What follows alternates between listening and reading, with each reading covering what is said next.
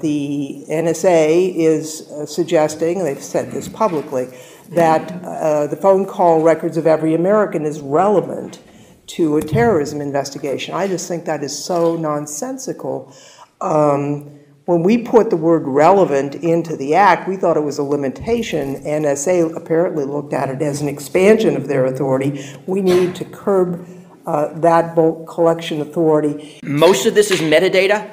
I very much dislike the only metadata frame. Metadata equals surveillance. Sort of an easy way to think about this, imagine you hired a private detective to eavesdrop on somebody. That detective would put a bug in their room, bug in their car, a bug in their office, tap their phone, and you would get a report of the conversations. If you ask that same detective to put someone under surveillance, you get a different report.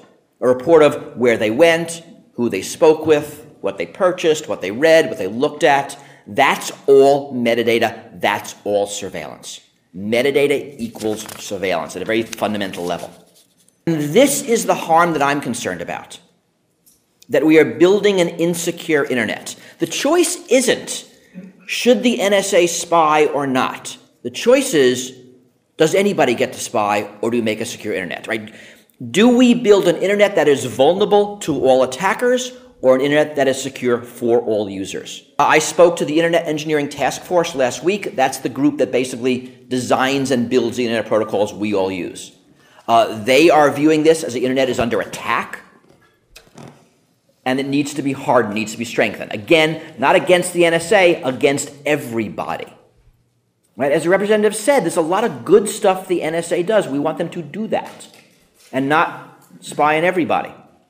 I think a secure internet is in everybody's best interest.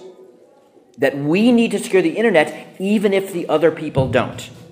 I mean, General Keith Alexander gets in front of Congress and says, if I had these capabilities, I would have stopped 9/11. He says that.